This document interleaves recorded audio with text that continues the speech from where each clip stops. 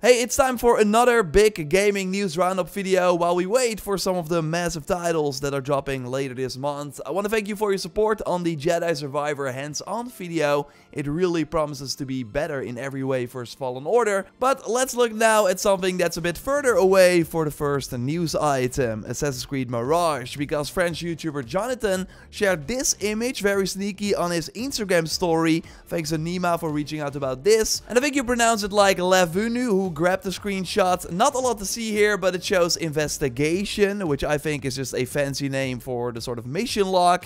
Inventory, where we all see Basim with his cool hidden one rope. We will have multiple outfits to find, by the way, that we can then equip probably here. And also 2 weapon slots for our sword and dagger. And we know there's a big focus on the tools like a smoke bomb, throwing knife, blow dart, mine, noisemaker. These will be upgradable as well, and we will likely do that in the tools menu. So not sure how Jonathan got this image, especially as the proper gameplay reveal seems to be planned for the Ubisoft Forward event on June 12th. Of course, share your take in the comments. What do you think of this menu? And I will of course keep you posted here when we learn more about the game. Now, I don't expect to hear anything from Far Cry at that Ubisoft Forward event, but we do know what Ubisoft seemingly has planned for the series thanks to a report from Tom Henderson. These new games are mostly in development at Ubisoft Montreal, the studio of course responsible for most of the Far Cry games. Only recently Far Cry 6 was led by Ubisoft Toronto, who's now also joining to help on the 2 upcoming projects. Yes, 2, with one of them being Project Maverick, which being set in an Alaskan wilderness and is currently an extraction-based shooter with mechanics such as permadeath,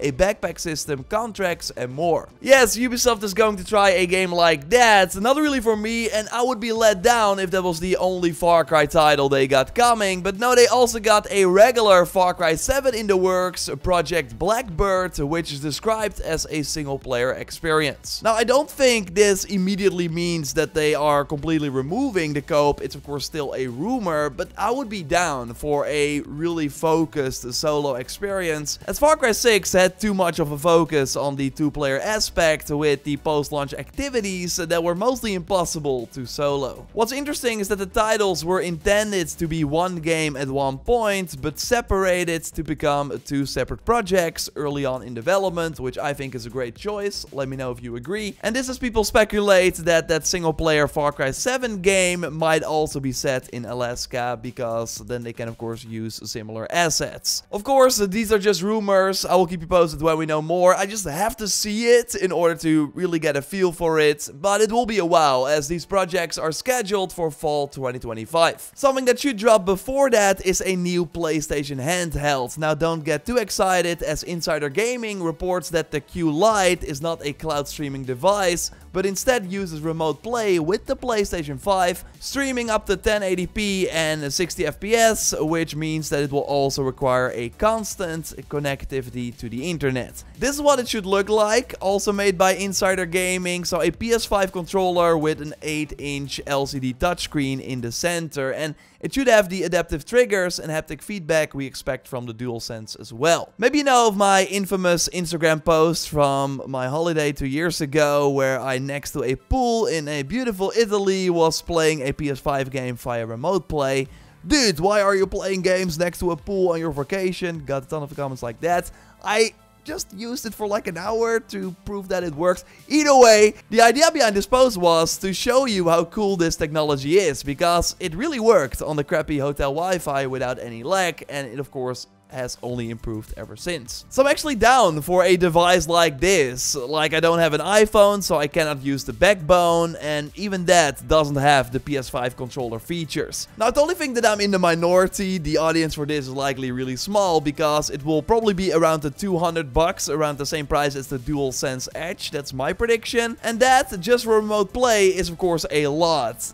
Of course, a Steam Deck-like thing that can play PS5 games natively would be amazing, but that seems impossible, and if they were going to do it, very pricey.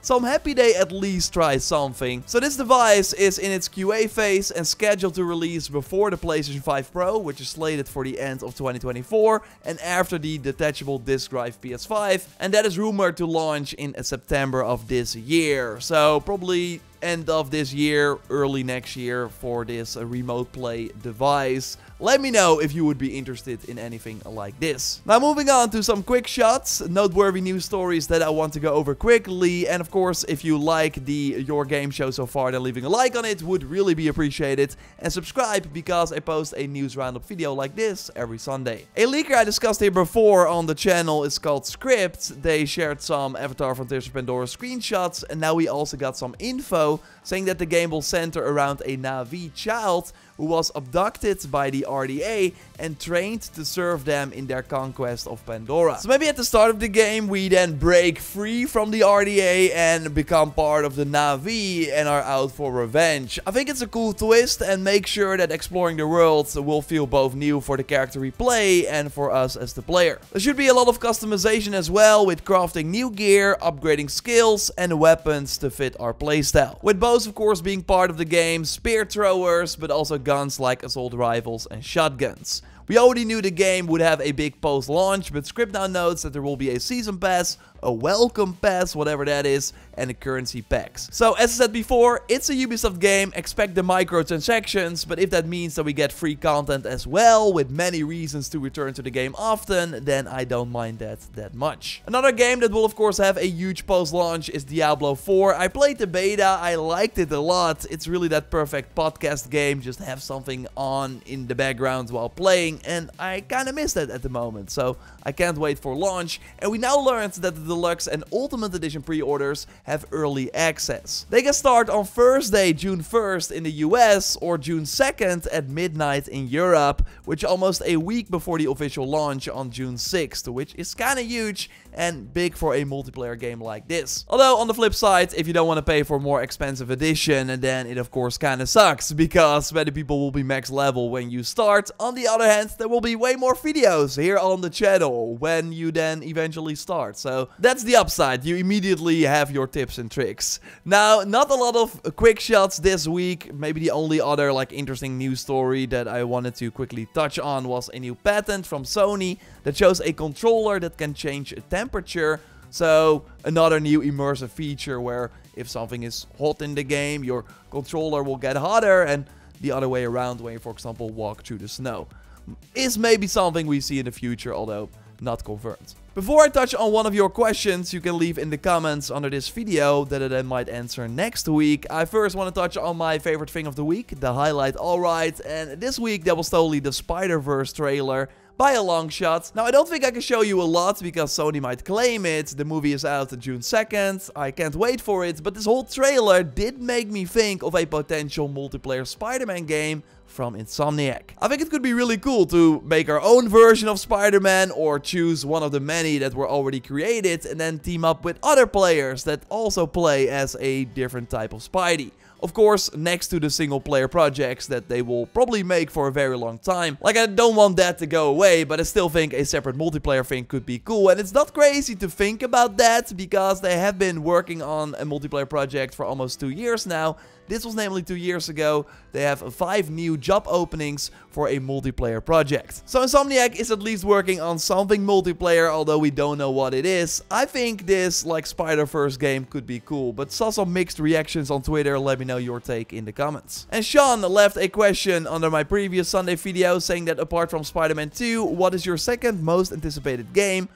Which a good one, like Spidey is totally high on that list. Things like Assassin's Creed Red as well. More imminent titles like Jedi Survivor, can't wait for that. But if I have to like think of one thing that I'm just super curious about, it's that Horizon multiplayer game. There was an artwork leak, you can search it on Google, I'm not gonna show it here, but I just think that the Horizon gameplay, but with your friends, could be really cool. So I hope we see that soon. I totally think at a PlayStation Showcase. When we know more about that, I will of course let you know. But that would be my most anticipated game, also because I just have a ton of question marks. I'm really curious how they will like pull that off. Of course, at the end of these videos, we look at the big week that is incoming, and we actually got some fun stuff. Maybe you already saw this tweet from Immortals. It's a new game.